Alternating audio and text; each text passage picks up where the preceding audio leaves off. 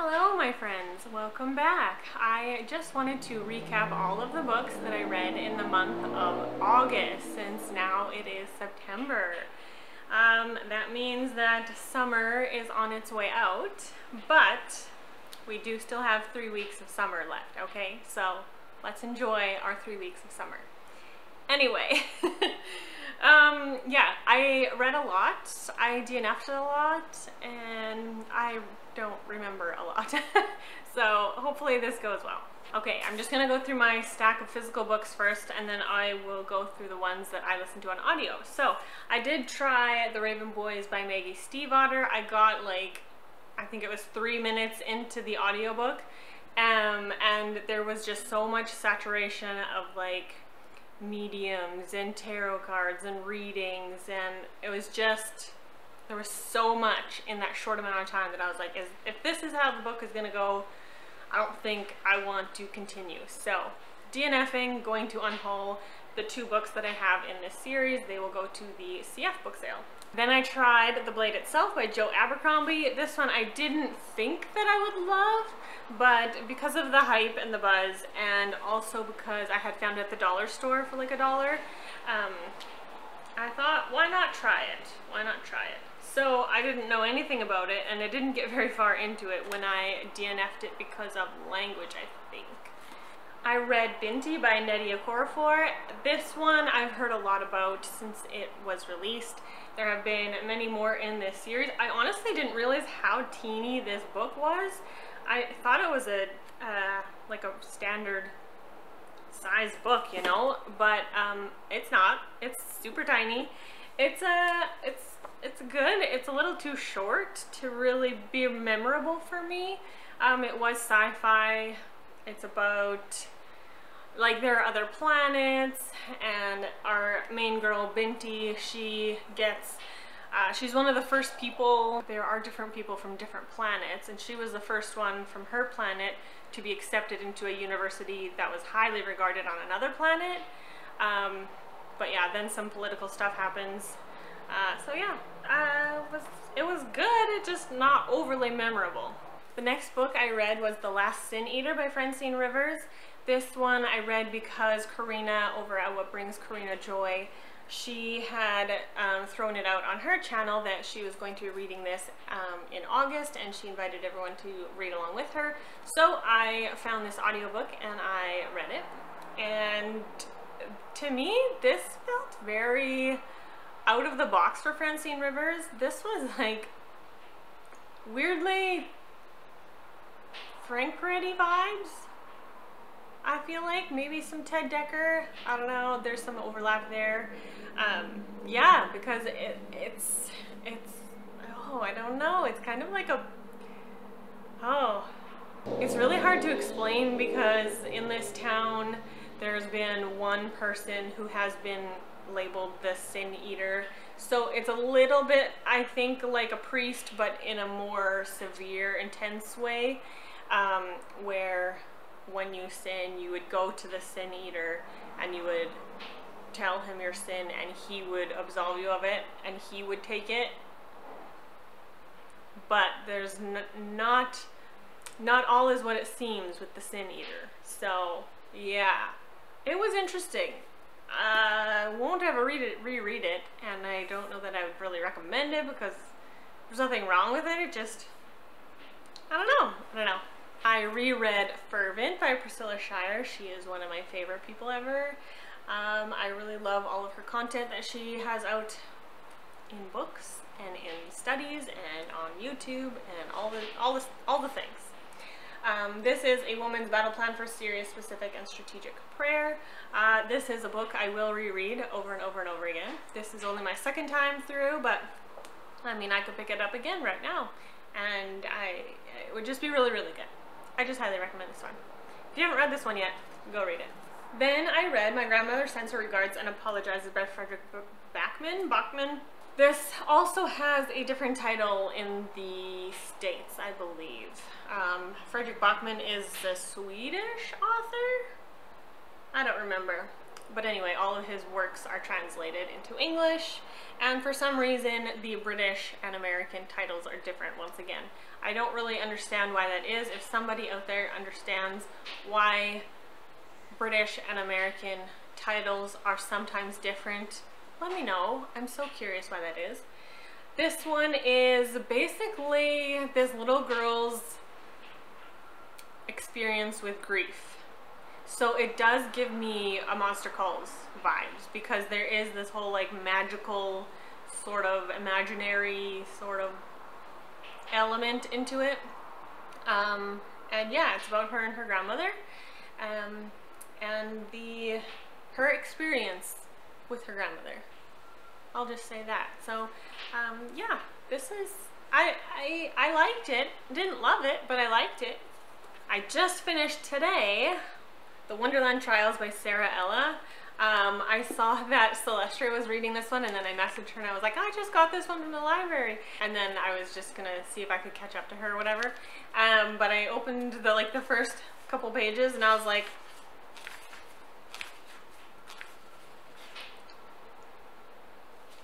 no, the first page. I was like, this is first person present tense.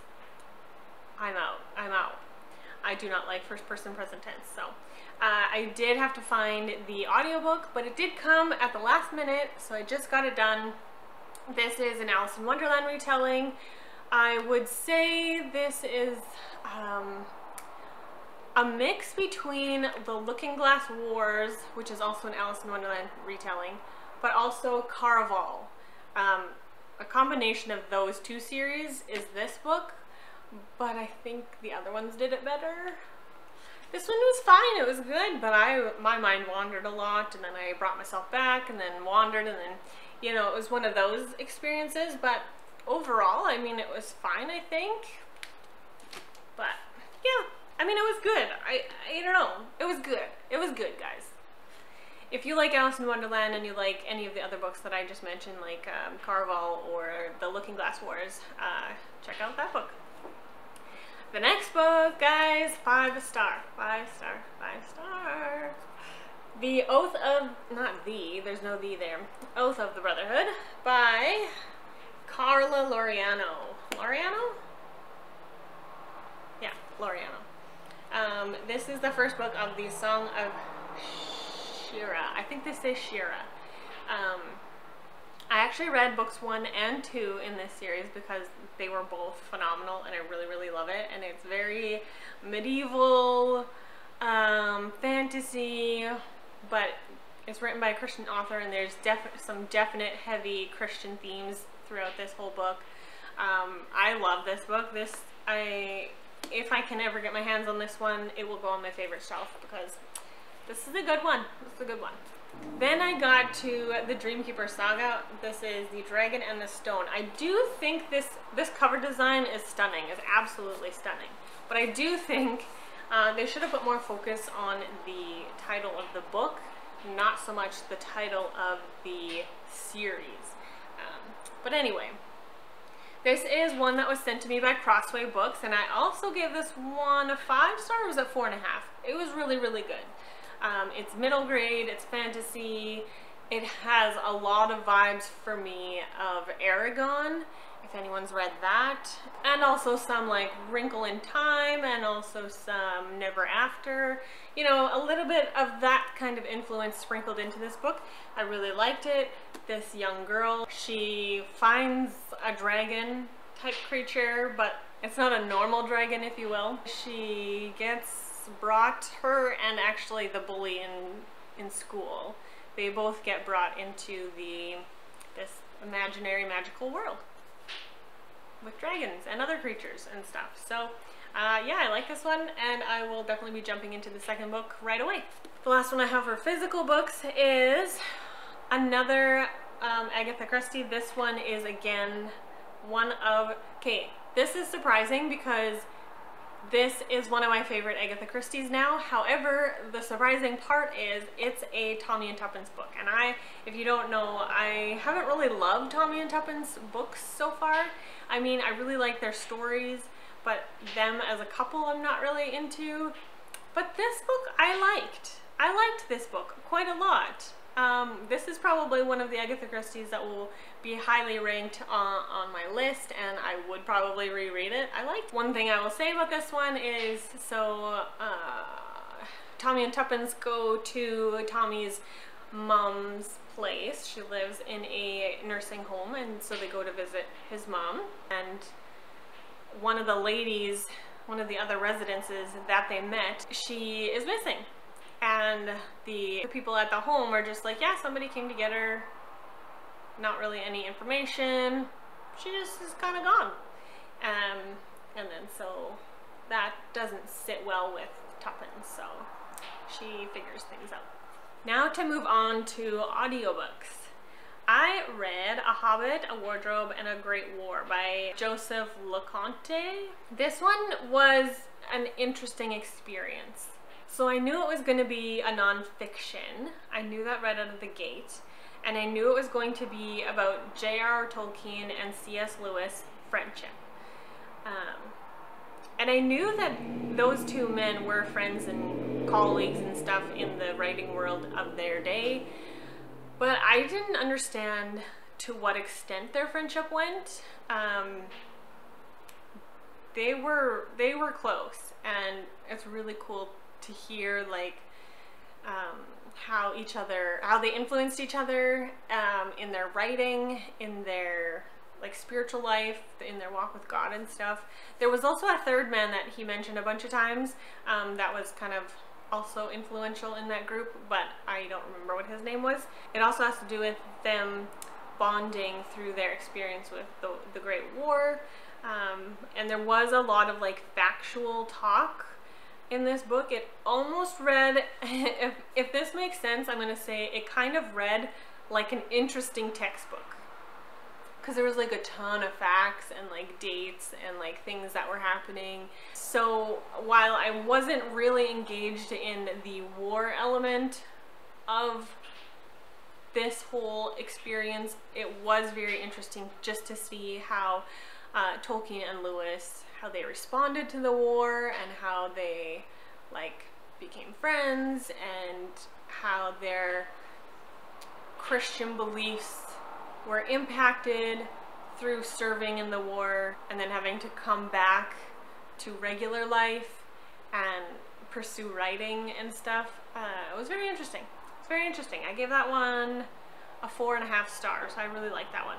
I tried Cleaning Up Your Mental Mess by Caroline Leaf. I had heard quite a while ago, I had heard of Caroline Leaf. She, I believe, is a Christian. She is a neurological scientist, is that how you say it? And she has a lot of knowledge and research on all things neurological. And so having a person like that who knows the scientific aspect as well as a faith in God, it's an interesting combination to then reflect on like things like depression or anxiety or PTSD, or you know, things that are very psychological based. However, I was disappointed in this book. I did DNF it a third of the way through because it just felt like it was like promotional material for her app, and there was like a ton of statistics that they did this study and then these numbers, and then they did this study and then these numbers, and then it was too much for me. I was not engaged in any way for this book, so I DNF'd it. Then I read Deadfall, the Quantico Files Book 2 by Nancy Mell. This one, I said it had a 5-star start, but it couldn't maintain that level of interest and creative storytelling, and so I ended up as a 3.5, which I was disappointed about because the beginning of the book really had me. So yeah, it just follows who's our BAU, Alex, I think her name is Alex Donovan. She is FBI, BAU kind of thing, and they're after a killer who is targeting FBI agents. The next book that I read was The Sea Fairies by L. Frank Baum. I think this one is a classic. Let me check the date. He wrote The Wizard of Oz, so in that time frame. I don't like how Goodreads, when they put dates in the book profile, it's the date of that specific book's published date. It's not when that material was originally written. So it says 2012, but that was just the issue that I, you know, had selected. So definitely it wasn't written in 2012. Anyway, I gave this one a 4-star. This was a really cute classic fairy tale. It was very fairy-ish, pirate-y, captain, ship, mermaids, you know, all those things. It was very fun. So yeah, I liked that one. I tried Heirlooms by Sandra Bird. I DNF'd it at 17%. It is a contemporary, so right off the bat, not my genre, but I'd heard so many great things about it, so I wanted to give it a shot. But it was very heavy on, the topics rested very heavily on a woman's desire for motherhood, and that just hit a bit too close to home, so I couldn't really pursue reading it. The next one I read is I Survived the Shark Attacks of 1916. This is book 2 in the I Survived series by Lauren Tarshis. This one I gave a 3.75.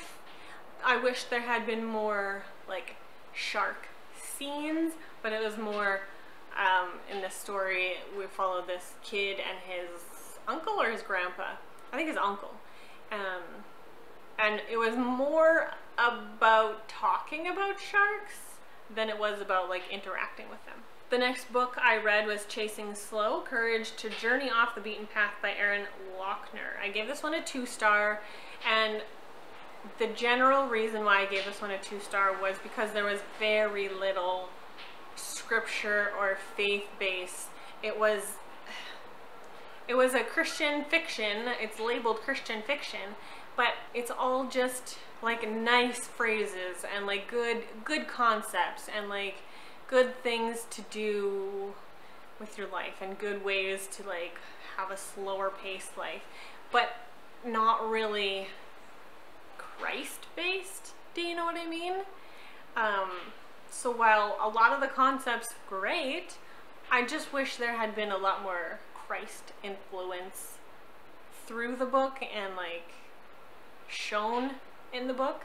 Yeah, that was why I gave it such a low rating, was because it's missing the truth, right? I think she may have mentioned the Bible a couple of times, and I think she even like just randomly quoted a verse, but in a way that wasn't like discussing the verse.